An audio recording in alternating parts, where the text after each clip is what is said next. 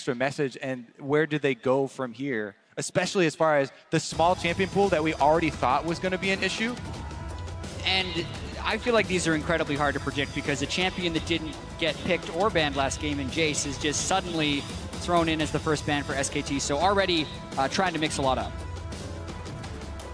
All right, what else happens next? So Ashe, Syndra, Casio is what Samsung banned last game. Nidalee, MF, and ryze. MF is one of the questions for me, and maybe the Ashe as well. Olaf banned away by SK Telecom. Don't want to give that first rotation red side to Samsung, and of course the fact Ambition 5-0 on that champion. Yeah, and there's also the added question of whether or not SKT want Bengi to play Nidalee again, or if they have to ban it on the blue side, or if Samsung thinks he's respectable enough on the Nidalee to ban it. So that also cuts down on the potential bans. With Olaf already out of the table, the difference between the next best farming jungler is so vast. So many mid laners are getting through because of these changes, though, and because of the kind of expected last ban there. So I'm very curious to see what we'll get through. If ryze is probably going to get through now, and both of these guys have had very good performances on the ryze. So but Nidalee next one? The jungler. This is SKT forcing Samsung to ban Nidalee almost, because they're really trying to make Samsung's pregame plan irrelevant as far as the ban phase goes. I like what they're doing here, putting the pressure on Samsung in the ban phase. The Lee Sin also very highly prioritized and could very well be picked up now. We'll see if they will go for a first jungle pick after the 3 bans have already been sunk into that role. Samsung opted for a blue side Zyra first pick. It is open and available once more. This time though, MF is as well. So does that dissuade you from picking it? Obviously, pressure on the top lane, the jungle pool as well. So there's pressure in multiple lanes here. Yeah, both of these support players have definitely put in some time on Misfortune. And that is definitely a very scary counter pick. But yeah, that ryze I was talking about rears his head. Faker, we may get to see him play one of his most famous champions. Yeah, he crushed all of Worlds with it last year. He was the only dude playing ryze, and then he had a bunch of big games. Yet scarce this year, right? And it's his most played in solo queue on the North American server, but this is the first time he will actually be playing the rework ryze in competitive, so very excited to see it. Hope he uses his skin, though he's not famous for using skin. It's one of those things you'd love to see. We haven't seen that tumble on stage just yet. All right, Kobe, $1 million question. What is the next round of picks here for Samsung? I mean, I like the hovers that they're already hovering right now, just because, like you talked about, with the Misfortune up, Zyra also does drop in priority. And the speed boost and shielding of the Karma did prove to be extremely important for those mid-game plays. It's also cute what's going on here right now, because just because Samsung has picked Karma doesn't mean they can't pick Zyra or counter a Zyra with the Misfortune, because they can always throw it back. So it means SKT have to be very careful about locking in a Zyra if they want a Jhin Zyra lane, because Samsung can turn right around and give him an MF if Crown was to play Karma, which is not one of his main champions. Yeah, and I think the thinking here also was, you know, even though the jungle pool is being pinched right now with a lot of bans, Ambition has been very willing to play that Rek'Sai like so many other junglers, and could very easily just go with either the Rek'Sai or the Skarner, one of those tanks for the front line. I still do think that Samsung are going to go with one of those sort of standard sturdy team comps where they got the front line to protect the Caitlyn for later in the game. Especially when you see how well Ruler played that late game. You know, you can take a look at that 90 caliber nets and flash, and it ended up costing him towards the end of the game. Poppy's still up for QV as well, and some options for Samsung. Ambition has been practicing Kindred on a solo queue account. It's going to be locked in, which is the first Kindred we've seen at Worlds. All right. The last guy I saw playing this was Maple in the LMS finals over there, so that is an old pick there. I actually think it's a decent pick against Lee Sin here. Especially, you know, if it is going to be a long game. The Kindred is going to be a huge DPS threat. We'll see if, you know, Karma's going to be on triple duty now. A very high DPS backline for him to keep protected. No front line for Samsung yet, though, but you can anticipate, obviously, Poppy or similar in the top lane, or would we maybe go something more poke or different? I think we don't know, and I like the fact that Samsung has given QV the counter pick in the top lane. SKT in their series against Rocks almost always left Duke for the very last pick, so they're going to go something kind of safe like Gnar. That means QV could cannon into it if he wants to have the lane advantage if they lock in the Gnar. Yeah, and also remember that the Kindred with the ultimate, since we haven't seen it in so long, does provide a lot of extra security for that backline to rely upon as well. And since they have so much damage. A lot of the Kindred is fighting over the territory of the ultimate. If you have the extra damage to push them off of it, then that could be huge. And there's that cannon for the flanks, but also the 1v1 potential. Insta-lock cannon. Jat, I think your words were pick in game 2 stronger early game. I feel like they've done that. Well, it's about having the shoving lanes in as many lanes as possible. And I think the Cassiopeia Ryze is a skill matchup, but the Kennen should be able to shove, and the Karma Caitlyn should be able to shove. And how fitting is it that he goes back to the Kennen pick? The Kennen pick, one of the biggest improvements that QV made, practicing it a bunch in solo queue for the Gauntlet, which got them here to Worlds. And now they're at the last leg in the finals, down 1 game, looking to make it work again. And it's a really tricky team composition that Samsung's pulling out here, so they will need team practice on the Kindred lately as well, because this is 5 squishy champions. This isn't that sturdy tank line that they had previously, so they're going to have to be able to play pretty fast if they're able to get a lead, if they want to close out this game. It also does bring up all those, you know, plays around objectives, because Ambition has been so good with his smite. Now you have to also take into account, is he going to Kindred ultimate, bait my smite out, and then you wait for the duration, as Smithy did at MSI. Well, going to be a lot of questions that SKT have to answer. And also, can Samsung pull this team composition off? You guys at home, jump onto Twitter, let us know the big moments of tonight using the hashtag #WorldsBigPlays. Also, check out the 360-degree streams over on lolesports.com. You can actually check us out. Jumping up and down now as we load into game 2. SK Telecom have got themselves a 1-0 advantage over Samsung Galaxy. And QV loads up with his 3-0 cannon. Let's see if he can lead the way and even the series at the end of game 2. Plus, we got Faker's Ryze. Like, we're just jumping over that one. Hey, Skin. Championship Cup. So I guess he'll wear his own clothes. On his I think back. that's the way it works out, right? Honestly, though, this does play into our story of SKT at this World. They've been the most outspoken, the most confident that we have ever seen them. This is a team that is used to winning the championship. Yeah, and Faker's going to want to get enough skins so his entire champion pool can have SKT. Which would be every single champion, honestly. This guy plays Aurelia in the mid lane. He played Bachelor Yi in the mid lane. Riven popularized. He played Olaf in the mid lane at Worlds last year. Many of those picks were. All right, well, let's take a look at the level 1 here, because no deep wards this time around. No scouting of the jungler starts. Minions have spawned. We'll see if there's any sort of, you know, top laners faking, taking damage from Krugs, trying to play those mind games of making the enemy guess where they've started. I want to take a look at how this early game plays out, because Samsung fell very far behind by the time we hit that 15-minute mark, and they cannot afford to do the same thing with this team composition. Yeah, and it actually happened because Faker was able to get an early shove in the mid lane and get a deep ward to find Ambition in the jungle. They also had a ward at the very beginning of the game to find him in the jungle. So the first ward isn't there this game, but there's a very early peek, actually. Exactly, from Samsung again. They did it last game, they did it this game. Pink ward before the minion spawn. Crown goes over there. All right, I'm actually kind of disappointed in Bengi. He doesn't have his SKT skin. Where's the coordination, boys? He's also going for number 3. Knockout There we go. Gonna get his own skin again this time round. I want to take a look at just how Crown handles himself on this Cassio, because his Victor last game was as to be expected. And this time round, now has to perform at that same level, but on what is actually a fairly technical champion when it comes to dodging all of those skill shots and landing those petrifying gazes. Yeah, and Crown has actually been really good at Cassiopeia in the laning phase, specifically at dodging ganks from enemy teams. He has the cleanse here, so normally the Ryze Lee Sin is an incredibly potent two-man gank because you get the Rune Prison and Lee Sin can automatically land the Q. But here, Crown's going to have to make sure he can cleanse if they go for that, and then he's going to have to play more passive in the next game. And we do want to touch on, you know, the changes to Kindred, where the marks are even more important with their damage scaling. Going for the early scuttle here and grabbing it. Already off to a good start there for Ambition on the Kindred. Our new flavor pick. We have to have a surprise here in each best of 5 as we move forward. Ooh, actually, what he did there, I think he pulled the minions far enough so that Ambition was able not to drop into Fog War, but I think he just revealed himself there. So the question mark did go down, and it looks like he gave up a little bit of info. Yeah, but he took a lot of harass on the minion wave just to try and freeze it towards his turret. Faker now getting a little bit more aggressive to make sure the wave hits the turret and can then bounce back.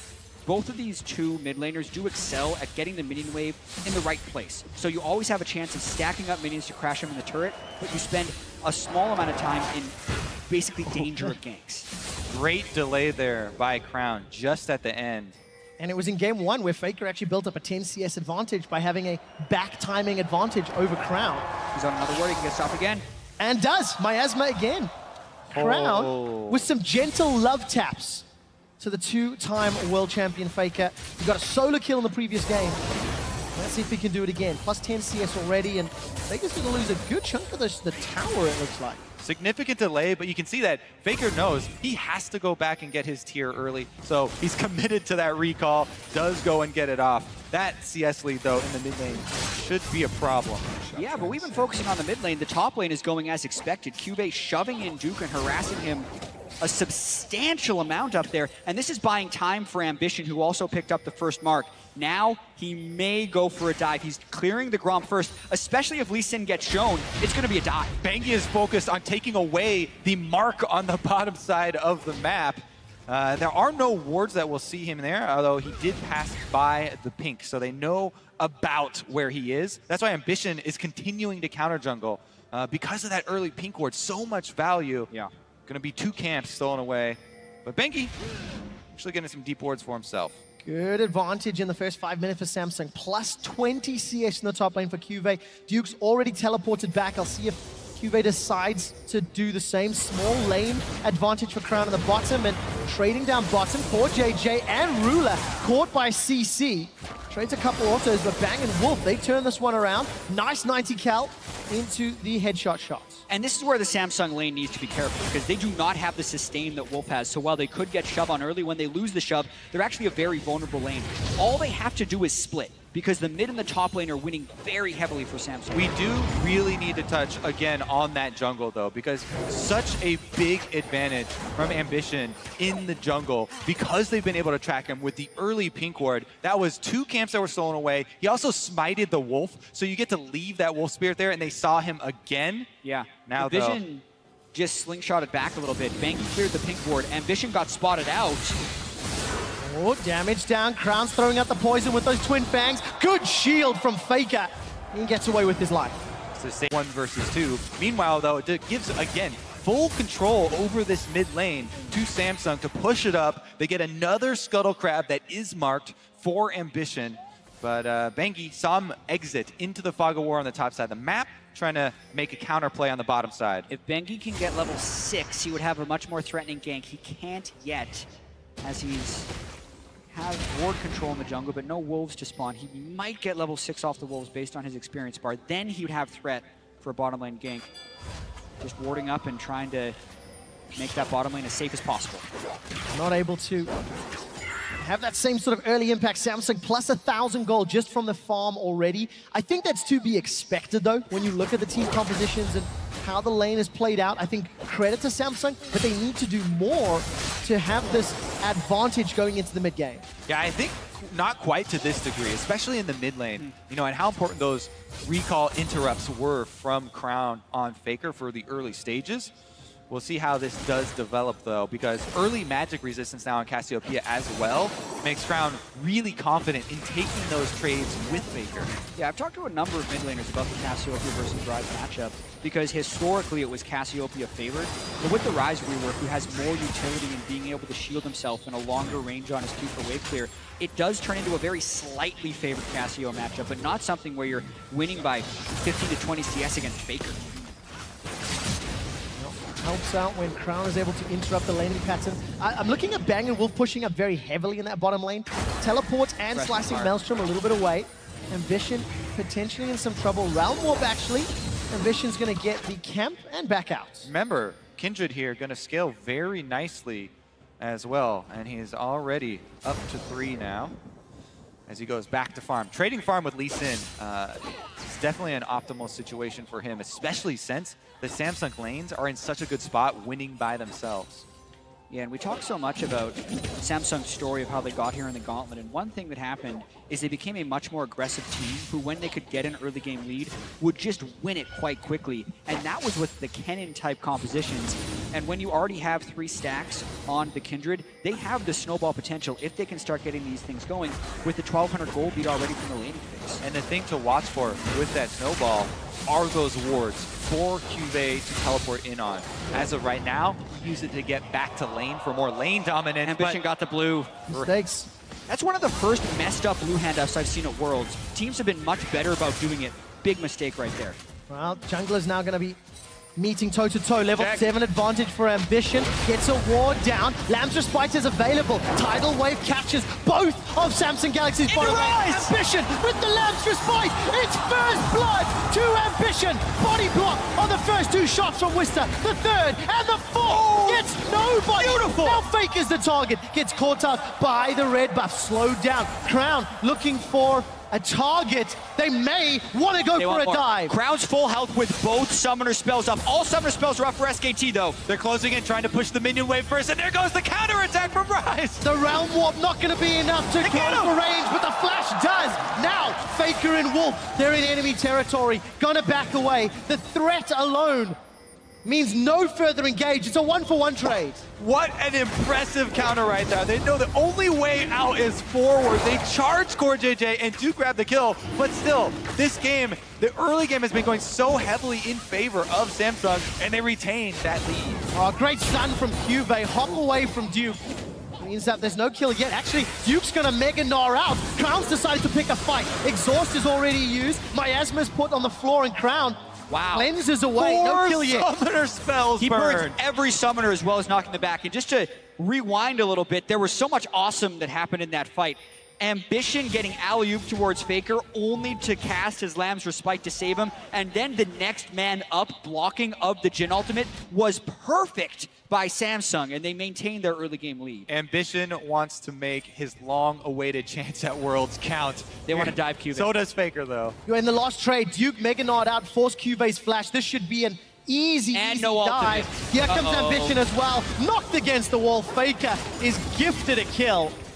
And they just made that look easy. And when we talk about the ebb and flow of the map, there's no counter play here really open for Samsung. The only thing they're getting is a ward deep in the red side jungle. But again, let's look at this Ambition play. Yeah, he's able to get a lot of damage on Bengi, but then the alley-oop right to Faker, but he lands, is able to cast his Lamb's Respite, and then Bengi can't make it in. Kills him as he's trying to cross the line. You shall not pass. To get in. Then here again, body blocking ryze is so important because of the overloads. Ruler stands in front, uses the heal early so he has more healthy. Jhin ultimate, last shots don't do as much, and this is the beautiful counter attack. Right here, they're trying to make a 4-man dive happen, but Faker just zooms forward onto Core JJ, and they're able to take advantage of the long range of Jhin as well to assist, and that completely stops any kick. 200 gold now separates these two teams. So 2 kills for Faker in the last couple of minutes. And Ambition is up to 4 stacks on that Kindred passive. A kill into Bengi, plus First Blood gold in his pocket as well. Those CS advantages been chipped away from. As you can see, it's an even game mid, and Duke, while yes, it's still 20, relieved a lot of pressure with that dive up in the top lane. No flash for QV in theory should make him think twice about pushing so far forward. Yeah, because this matchup actually can swing back to be Gnar favored if he's able to get Spectre's Cal and Frozen Mallet. So it's very important that QV stay ahead of the curve there. Incredibly important gank, and the ebb and flow Kobe was talking about, it was a little bit enabled by Crown staying bottom lane to burn the 4 summoner spells. Now they're trying to get it back. Those 4 summoner spells are down. Here comes a Kennen with an ultimate. Cheeky play there over the back of the Dragon Pit. Pink ward, so they know there's nobody to see them. Bang and Wolf have no summoner spells. The teleport's coming down from party. Duke. It will be a Mega Gnar. Slicing Maelstrom. Stuns SK Telecom.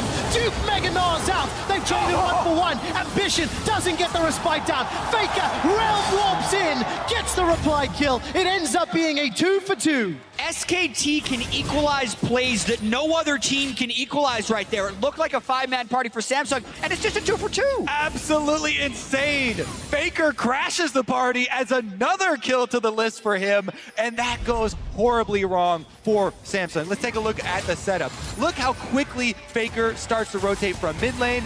Gnar immediately channeling teleport onto the turret, and actually turret shot taken there as well. Let's watch how they actually turn this around, though, because QV looks like he hits everyone with the ultimate. Ambition, though, He doesn't ult. Doesn't ult here. with the fourth shot and the Gnar jumping on top of him. That hurts, and then Faker is also here to clean up the second It's a kill. super difficult situation to be in as the Kindred because you want to get the kill right before you ultimate, and there's a split second there, you know, to try and activate it afterwards, and that would also save the Gnar. So he did get the kill first, which it was a necessary part. Yeah, and we talk about it all going wrong. It was a 2-for-2, but the investment to that play was so high by Samsung with the teleport as well as Cannon Ultimate, and that allows Bengi to try and move into the jungle a little bit here. Not going to challenge Ambition, though, and still just making his way. No flash up in the top lane, no slicing Maelstrom either. I think this would be risky if they tried to dive it, but they could. Look at all the information that SKT is working with, though. You know, as much as we talked about the play being set up here. Kicked into the wall, and that just looks so, once again, so easy, so well executed. And they know they can cleanly go for that 2v2. Ace in the hole's available for Ruler. Not going to use it just yet. The exhaust, the flash, the heal. Ruler's face palming. He's flashed forward aggressively multiple times. This time it hurts him. SKT making informed decisions. They have wards seeing every member of Samsung, whereas Samsung has nothing. Ambition, can he get the Lamb's Respite? Yes, but it won't be enough to get the kill just yet. Jumps back away, Dance of Arrows, and the three-man SKT, they shut him down. And that's the poise of SKT. When they can get this Rift Herald after that kill on Ambition, that takes away Cuvei's ability to split push. Also, you're going to be more poised when you know where the enemy is. Look at the wards by SKT. That is also going to be a Rift Herald buff for Duke in the split pushing battle. Kennen, yes, is going to be great for those team fights, trying to flank in, but Core JJ taking fire. Aqua Prison locks up Core JJ and Whispers fourth shot. Bang! You're down. That's 3 solo deaths in a row by Samsung. Ruler trying to make a play in a 1v2 situation. Ambition doing a blind invade and getting collapsed by 3 people. And then Core JJ on support Karma is up too far in the lane when SKT are able to finish that kill. Those mistakes can't happen against SKT. When it rains, it pours, and it's so hard to work back a losing vision fight because SKT had so much advance warning. Samsung, every move they're trying to make to try and get any sort of deep vision for themselves, immediately countered, immediately stopped. And after those solo deaths, it's SKT that immediately take control. 2,000 gold up. To Samsung's credit, they got the first Mountain Drake, the next one's spawning, and they are trying to once again set up some ring of control around this pit. Teleport not available for Cuvei. That is important if SKT try to contest. I agree with that. Not being able to make it with the Kennen could spell a Drake over to SKT. This is also something the analyst desk talked about of the flow of SKT series. First game is close, second game isn't as close, and third game would be a stomp. Samsung need to control that just onslaught from SKT and find a way to equalize this game and get some positive plays going for them. They do have a lot of damage on their team. And with this second Mountain Drake, Samsung would have a huge threat of just burning through Baron. Their entire team outputs damage. Casio. So this would be an incredible, even 2 members of this team could sneak a Baron after it spawns. So SKT have to be very wary of keeping up that vision game and continuing to be diligent about putting those wards. Good Dance of Arrows, sidestep, and Ambition may be able to make it away, but not enough from Faker. Tagged by 2 shots already, uses the flash. Remember, Lamb's Respite still available. Dance of Arrows over the Rift, Scuttler, but still, Summoner Spell wasted, really. So many abilities being dodged here, and Bengi isn't able to finish off that ward. Pink wards do regenerate now, so he's got to get back in there if he wants to finish it off. And this is, again, another game where you're seeing the mechanical outplays every single member. Level 11, 12 rather on Faker. Round Warp comes in. Cuvei's got Slicing Maelstrom and Flash. Got no minions under the tower. Got a Protobelt forward. Duke takes a turret shot. Flash forward for Cuvei. Looking for the lightning shuriken. Shut down. Duke with the boomerang. It's incredible the speed at which SKT make their calls. As soon as the information comes in, they say, oh my goodness, Ambition, Crown, they're invading our jungle bottom side. Faker, what does he do? Immediately moves top to go make the play with his ultimate on Ryze. They camp that side. They're gonna get the first turret on top of it. And SKT's so willing to play around Duke this game. He was picked into a bad matchup. Samsung saved their last pick for Cuvei, but that's about all they did for Cuvei because Ambition has been down on the bottom side, and that's the third unique champion SKT have sent top lane. This time it's Faker to help out with Duke. Duke takes the turret early. Not the cleanest of ganks because Duke takes so much damage, but then the double flash right there prevents Cube from being able to get in. Faker can follow and finish off the kill.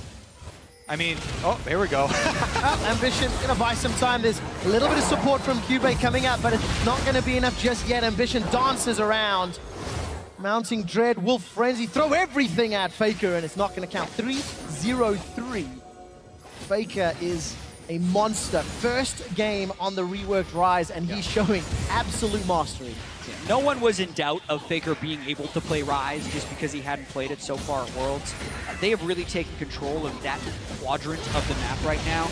The Gnar is building up towards Frozen Mallet right now, and Cube has really fallen behind the curve that you don't want to fall behind as a Kennen. Not to mention the magic resist that SKT is able to build up just casually with the Abyssal Scepter and the Hex Drink. Samsung do have the teleport on Cube to try and make a play on the other side of the map to get back into this. But even if they do that and they leave top side, Duke will take his toll or follow with 2-level advantage on the Gnar. Well, we talked in Picks and Bans about how this team composition from Samsung Galaxy was hard to execute. It's significantly harder when you put yourself in a position to get punished. Now they're behind in gold, and if you look at the mini-map, more pressure. Oh no. Rula's gonna flash away from the tidal wave. Poor JJ's already used his flash. He gets shut down by Bang, who's now on a killing spree. And to elaborate a little bit more on your point about how hard this comp is to execute, if you look at the squad from Samsung, they have so much damage, yet their whole team fight relies on these two big ultimates. The hard CC that they have is the Cassiopeia and the Kennen ultimates. Those have to hit multiple targets, have to lock people in place, because there is no tank for this team. Until Cube is able to get his Zonias and buy some time that way, it's all about Ambition's ultimate, which has been down. Yeah, not available. Look at that. Yeah, and it would also require them to be able to set up at all. But SKT has been so far ahead of the pace of this game. Ever since it was close at the beginning, SKT just pick after pick. They kill Ambition, and now Duke about to hit Mega Gnar to try and zone him off the turret. Yeah, Cube potentially could turn around the engage with that Maelstrom. The tower doesn't fall in the mid lane, though. All the pressure from Duke is allowing the rest of SKT to set up. Deadly Flourish from Bang.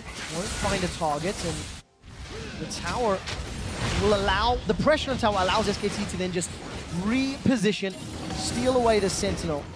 And Ruler could be a threat. Sonic Wave, Ward Hop over, good 90 caliber. There's no flash available, and Bengi doesn't want to go too deep. Not worth the risk at this stage with the lead they've accrued. Exactly. No need for SKT to take any even slightly low percentage play or waste any abilities right now. I mean, honestly, especially if we look back at how this game has gone, there's not too many points where we can super heavily fault Samsung. Their play they set up bottom with 5 players was well set up. It was an intelligent flip over the ball there from Ambition. It was a pink ward that they teleported on, so they knew there was an ward in that bush at least. The problem is SKT's ability to instantly react to any of these plays, and they make it look like a bad play by turning it around. And the map play has been so much stronger from SKT this game. One thing that we kind of noticed about Faker before this Ryze game was how he would play to the mid lane and only look to pressure down that turret, and how he wasn't necessarily looking to roam, very rarely taking teleport.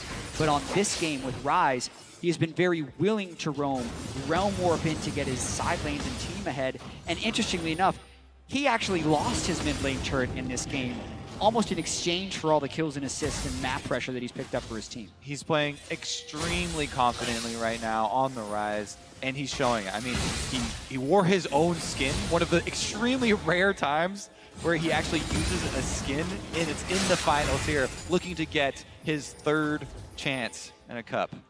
5,000 gold deficit for Samsung Galaxy. The next dragon is once again a Mountain Drake. That's the 3rd of the game.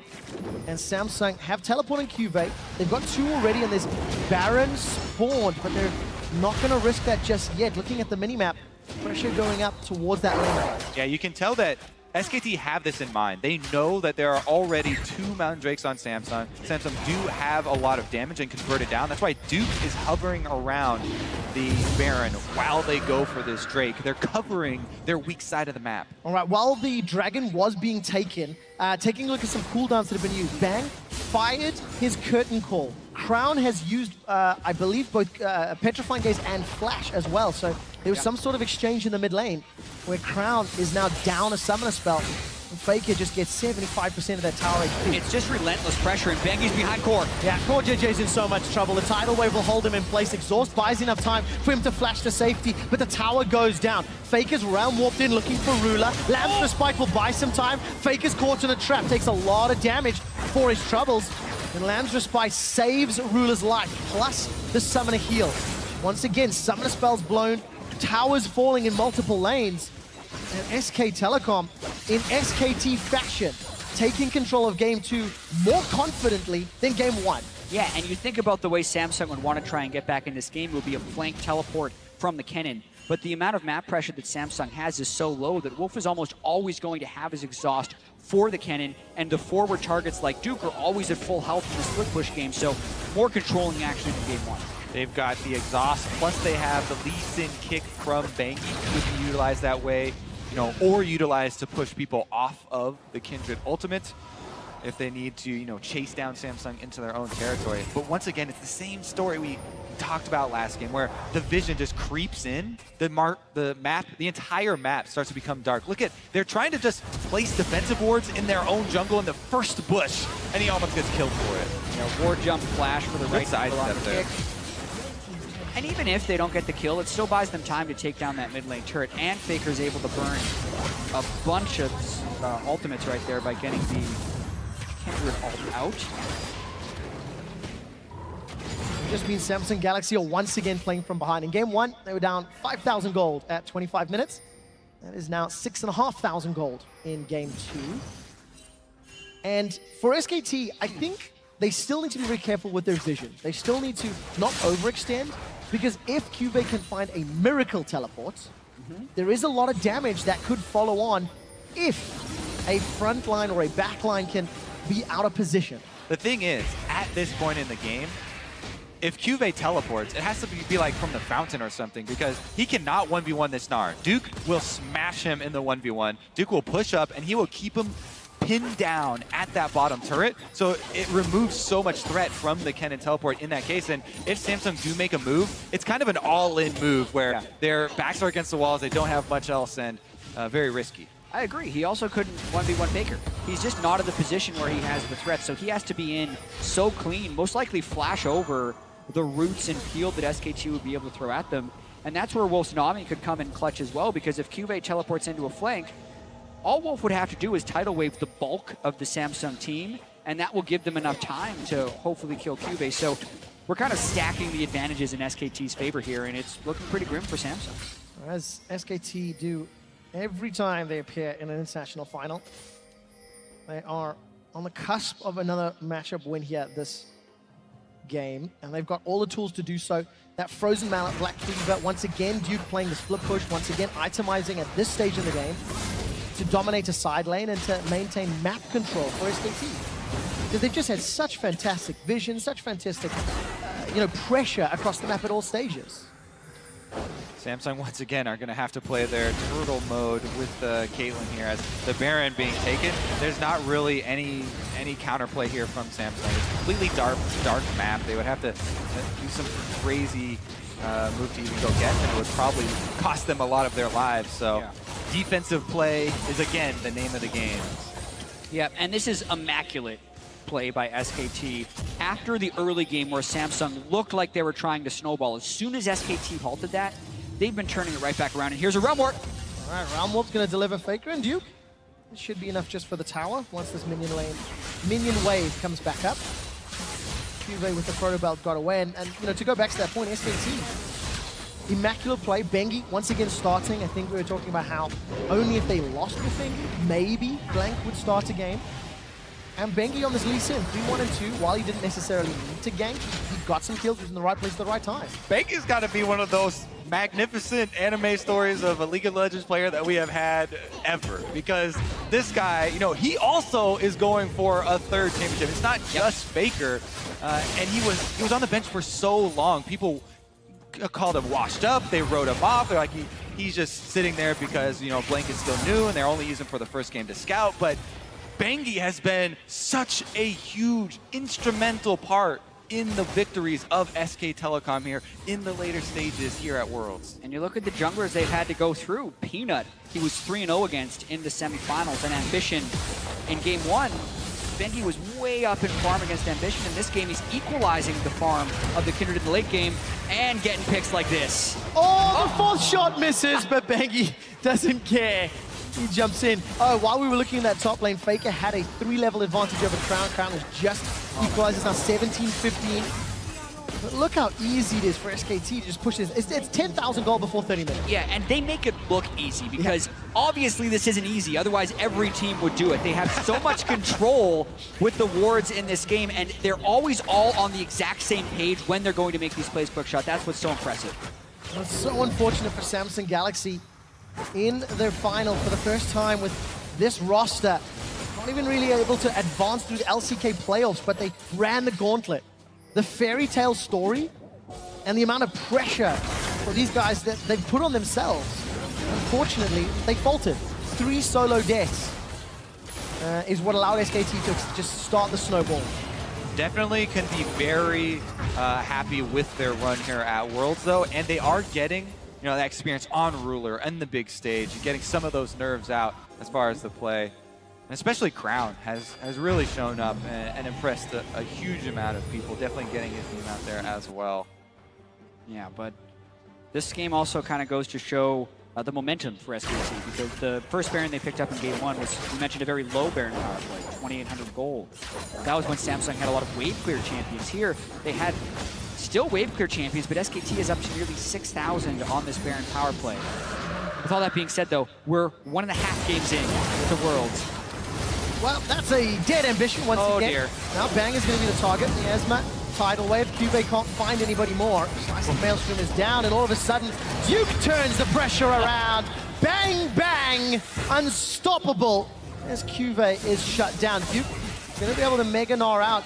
Not too long. Hops forward, looking for more. For JJ, kicked against the wall, locked against the wall. Duke gnaws Crown. Petrifying Gaze, not going to be enough, and Duke will get popped, but just the GA. Round warp from Faker will allow him to get a double kill onto Ruler at 30 minutes into the game. SKT, they still have to run back out and kill an inhibitor tower.